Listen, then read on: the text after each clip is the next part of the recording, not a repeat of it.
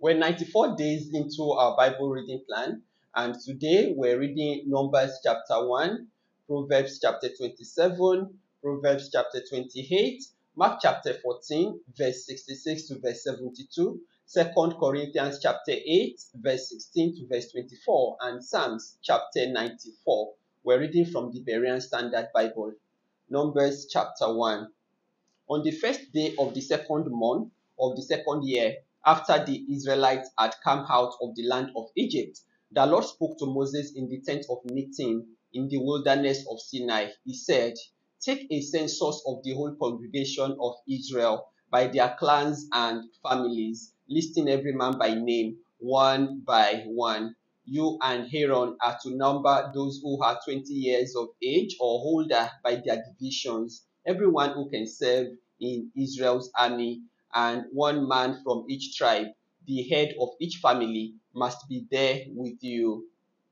These are the names of the men who are to assist you. From the tribe of Reuben, Elizur, son of Shedel. From Simeon, Shelumiel, son of Zurishaddai. From Judah, Nashon, son of Aminadab. From Issachar, Nathanael, son of Zua. From Zebulun, Eliab, son of Elon. From the sons of Joseph, from Ephraim, Elishama, son of Ammihud. And from Manasseh, Gamaliel, son of Pedazur. From Benjamin, Abidan, son of Gideoni. From Dan, Ahiezer, son of Ammishaddai. From Asher, Pagiel, son of Okran. From Gad, Elihasaph, son of Deuel. And from Naphtali, Ahira, son of Enan. These men were appointed from the congregation. They were the leaders of the tribes of their fathers, the heads of the clans of Israel. So Moses and Aaron took these men who had been designated by name, and on the first day of the second month, they assembled the whole congregation and recorded their ancestry by clans and families, counting one by one the names of those 20 years of age or older, just as the Lord had commanded Moses. So Moses numbered them in the wilderness of Sinai from the sons of Reuben, the firstborn of Israel, according to the records of their clans and families, counting one by one the names of every male 20 years of age or older who could serve in the army. Those registered to the tribe of Reuben numbered 46,500. From the sons of Simeon, according to the records of their clans and families, counting one by one the names of every male 20 years of age or older who could serve in the army. Those registered to the tribe of Simeon numbered 59,300. From the sons of Gad, according to the records of their clans and families, counting the names of all those 20 years of age or older who could serve in the army. Those registered to the tribe of Gad numbered 45,650. From the sons of Judah, according to the records of their clans and families, counting the names of all those 20 years of age or older who could serve in the army. Those registered to the tribe of Judah numbered 74,600.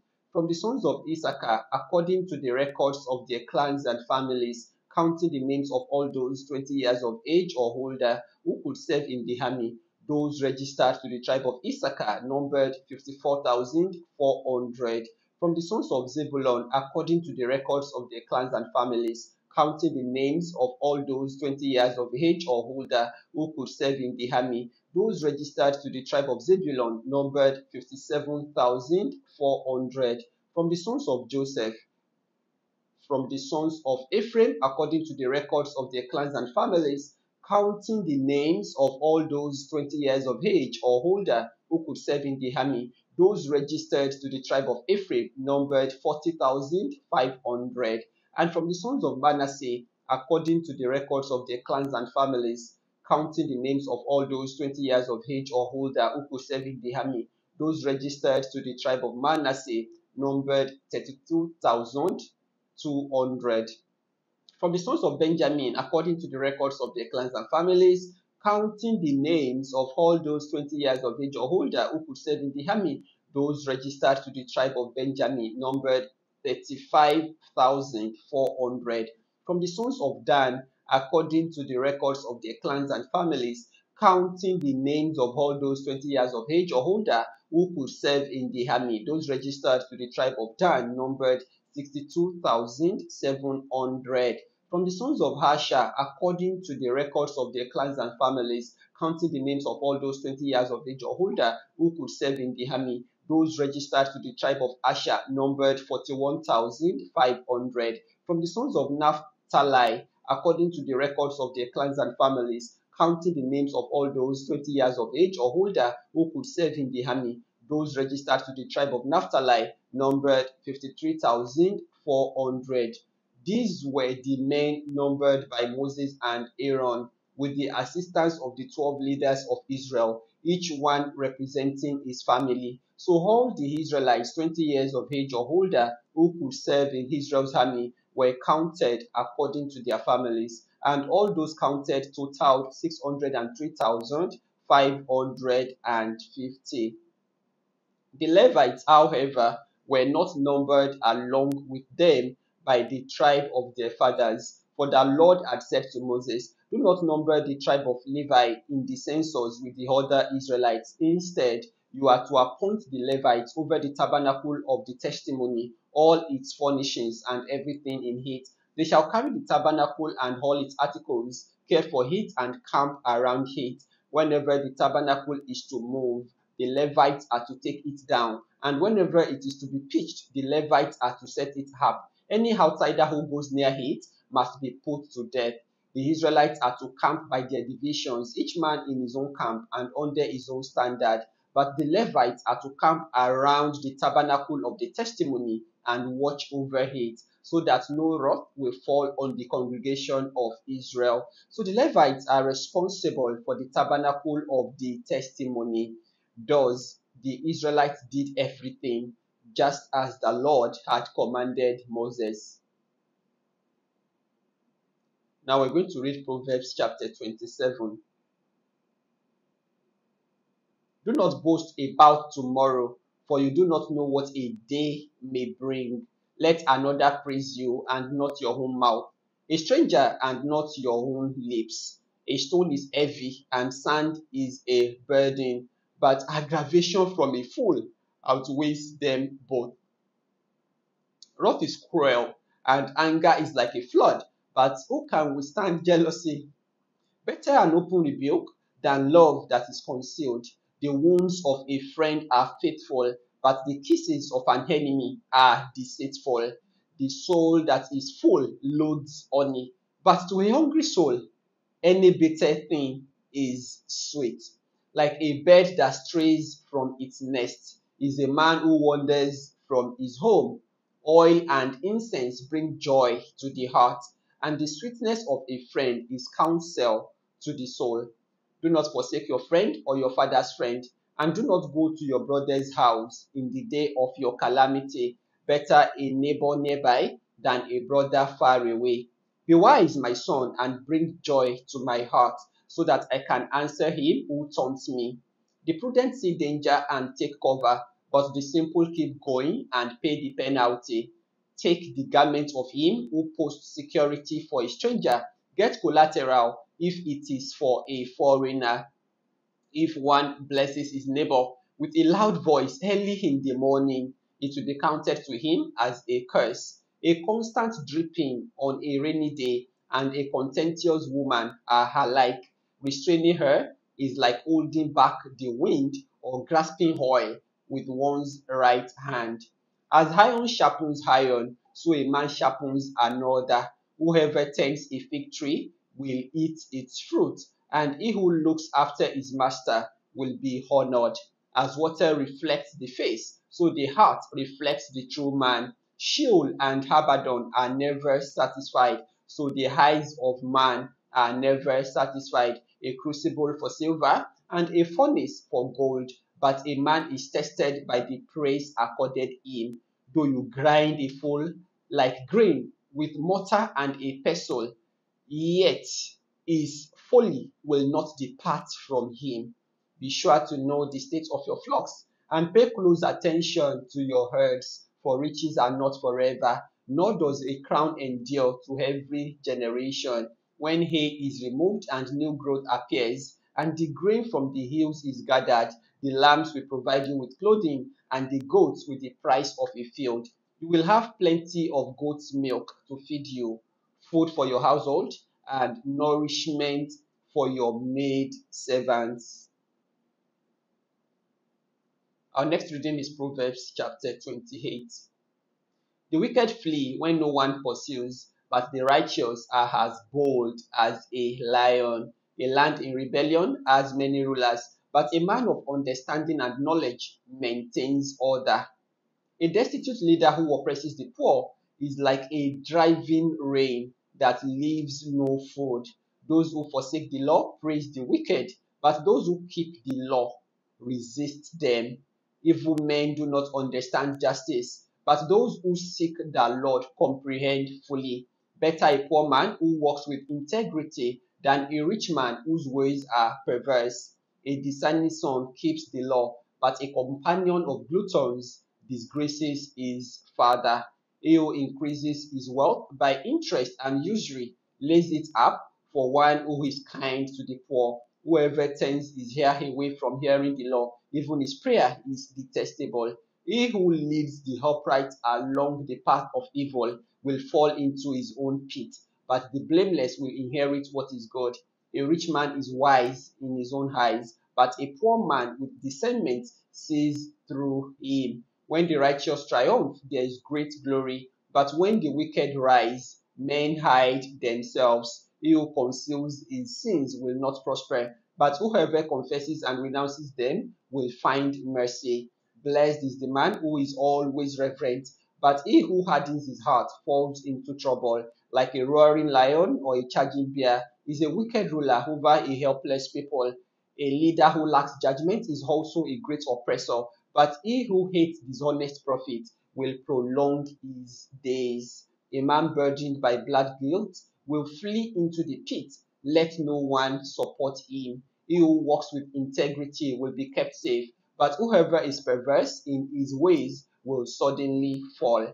The one who works his land will have plenty of food, but whoever chases fantasies will have his fill of poverty. A faithful man will abound with blessings, but one eager to be rich will not go unpunished. To show partiality is not good, yet a man will do wrong for a piece of bread.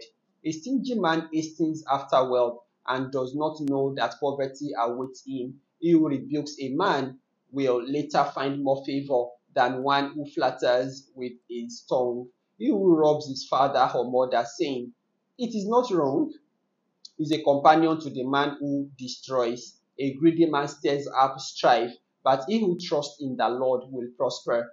He who trusts in himself is a fool, but one who walks in wisdom will be safe.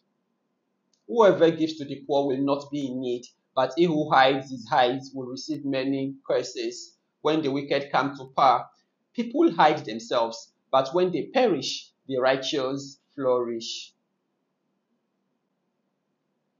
Now we're going to read Mark chapter 14, verse 66 to verse 72.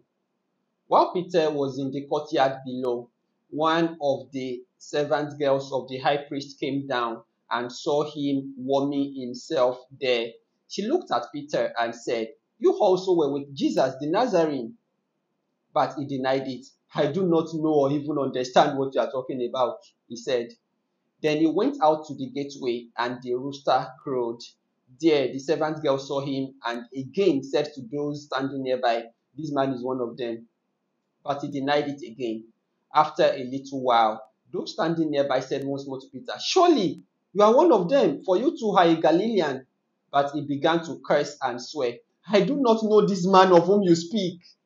And immediately the rooster crowed a second time. Then Peter remembered the word that Jesus had spoken to him, "Before the rooster crows twice, you will deny me 3 times." And he broke down and wept.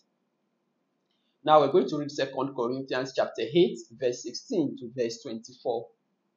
But thanks be to God, who put into the heart of Titus the same devotion I have for you.